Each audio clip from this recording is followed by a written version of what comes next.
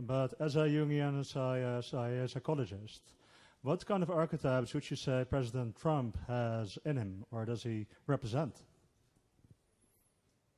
Well, there's a bit of the fool. And I'm being dead serious, because he's got a trickster element to him, eh? So, and you can see that by the way he plays on Twitter. And he's bombastic, and he's certainly an entertainer, so he's highly, highly extroverted. So there's a public performer element to him. And, from the Jungian perspective, the fool is a precursor to the savior, right? Because the fool is often the only person who can tell the truth. And I think that one of the things that happened in the last presidential election is that people regarded Trump, not everyone obviously, and only a tiny majority of people, but many people regarded Trump as more honest than Clinton because his foolish, impulsive lies were more trustworthy than her carefully scripted, ideologically planned lies. So, and I'm dead serious about that. Like, there's something about his relatively uncontrollable impulsivity that reveals him in a way that someone who's all persona, which was certainly the case with Clinton and her teams of persona constructors, they never let the real person out. Same thing happened with Al Gore in an election, a couple of cycles before that. And so I think people, given those choices, they went for the trickster. And so that's the archetype I would see at work there. Now there's also some devouring mother, tyrannical father dynamic that played out in the last election as well. And so, a critic of Trump would consider him a tyrannical father, and a critic of Clinton would consider her a devouring mother. And I think that the electorate also tilted slightly towards preferring the devouring trickster father to the persona compassionate or the tyrannical trickster father rather than the devouring compassionate mother. But it was, it was a knife edge. It was a knife edge. Yes. A very well prepared question. Thank you. Yep. You've mentioned the word ethics a couple of times. Therefore, this question. Can you define what you personally find of intrinsic value that should be part of an objective debate where we find a decent balance between tolerance and the freedom of speech? Well, can I continue? I want to keep it short. And can you mention one simple element that we perhaps need at this moment that we could to not oversee, that is really crucial to this objective debate? And can we also go beyond the notion of left and right? Because we tend to describe and mention these aspects of the political spectrum, but it is very vague. Well, as I said, most of what I'm doing, as far as I'm concerned, isn't left versus right. It's something other than that.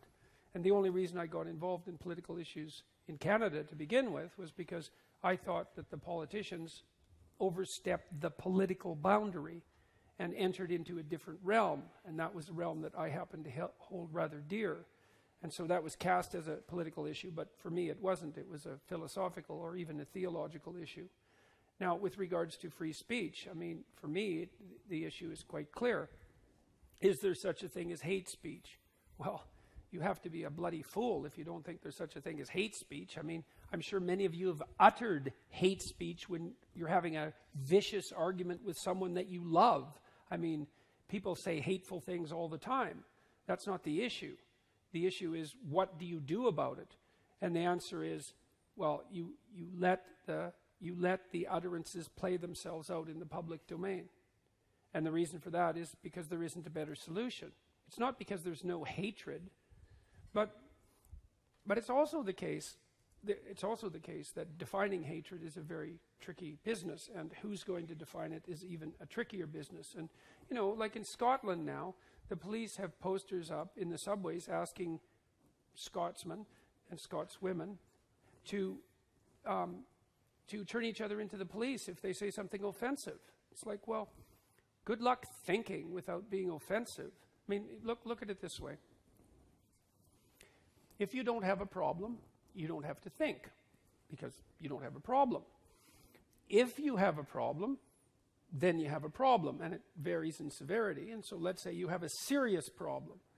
Well, if you have a serious problem, it's going to be emotionally engaging. It's really going to matter to you how the problem is formulated and solved. It's actually going to matter. And so then you produce a diversity of opinions about the problem and how to solve it, because you need a diversity of opinions, because you have a problem and you want to solve it.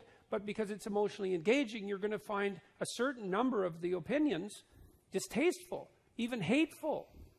Okay, well, fair enough, but how are you going to protect yourself against that and still be able to think?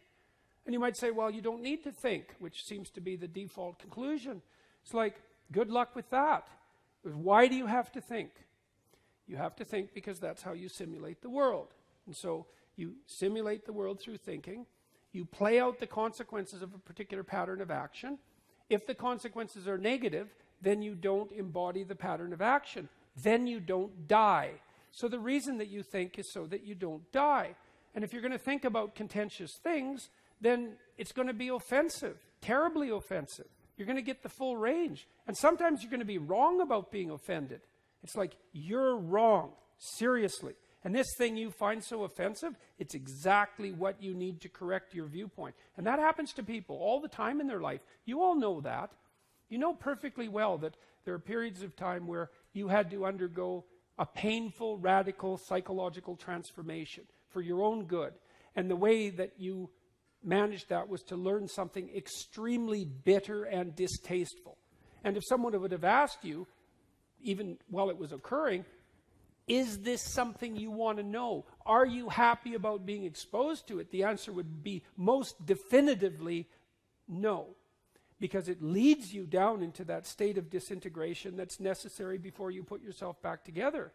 And the right to be offensive is absolutely indistinguishable from the right to think. And so you interfere with that at your peril, especially as a consequence of like well-meaning compassion that's mostly aimed at minimizing short-term conflict. It's just, it's not,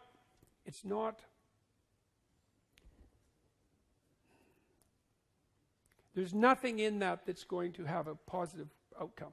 All we'll get is polite people who say nothing offensive, who can't think or produce art or anything of value, and who can't solve problems, and who avoid short-term conflict at all cost.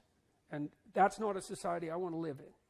So, and it's not a society that's going to have much of a lifespan in front of it. So. Okay. Let's do, yeah.